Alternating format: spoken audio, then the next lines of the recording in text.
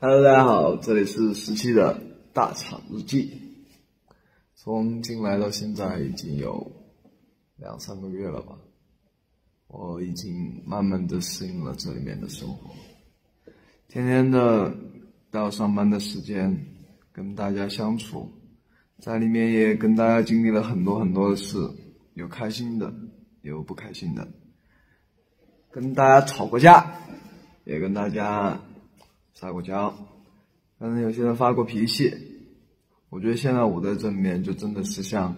在上学一样，刚好迷糊了空缺的那一段校园时光。我很开心现在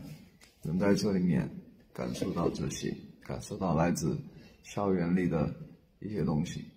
但它好像比学校还要累一点啊，但是还是在这里待着很舒适啊，房间我也收拾的比较整齐。我在这里面过得很好，希望大家也能够在外面过得很好，一定要注意健康，注意身体。晚安。